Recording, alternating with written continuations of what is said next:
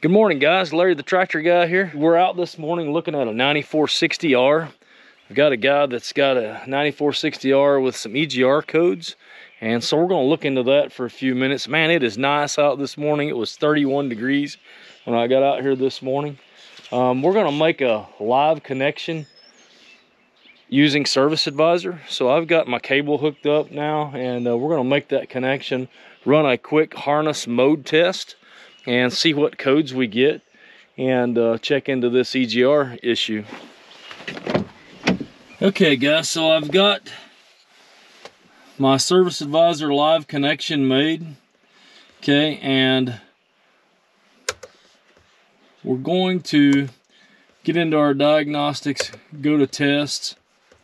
We're going to run a quick harness mode test just to see what codes that so we do have an active code here of a 2791.07, which is going to be a communication code with the EGR valve.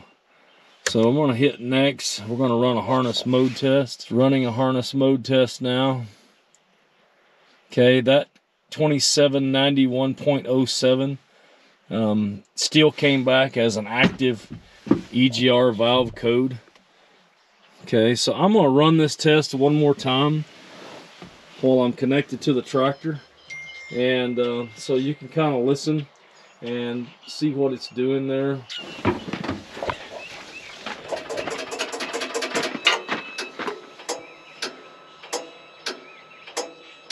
Maybe if you could hear that, it cycled the air throttle valve, the EGR valve, and basically pretty much kind of checked all the circuits within the engine harness.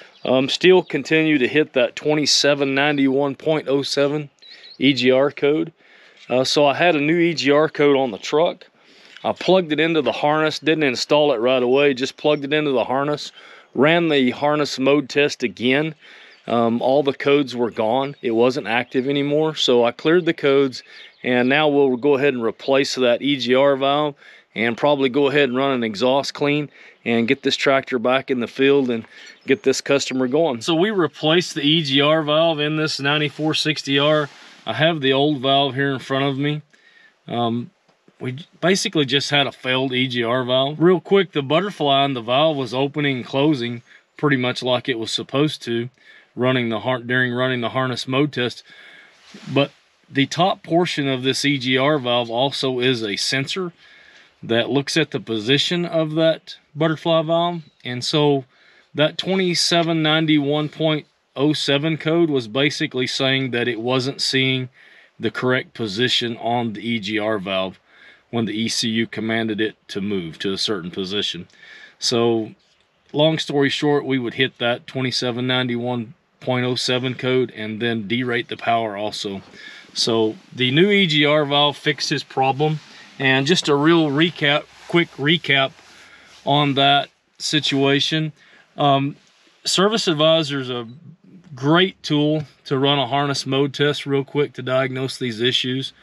But there's also times when I've been out in the field and didn't have Service Advisor working, or my battery was not charged on my laptop, or for whatever reason I didn't have a Service Advisor available. Just a real quick tip that you can, on these engines, plug in and unplug a lot of different components like that and clear the codes using the onboard diagnostics on the tractor. I've done that several times out in the field when I didn't have Service Advisor available, and fixed my problem that way. So just a quick tip that you can do that if you don't have Service Advisor available to be able to use that. So anyway, we're going to return this tractor back to the field. Customer's going to go plow some cotton ground, and we're going to move on to the next job. Larry the tractor guy signing out.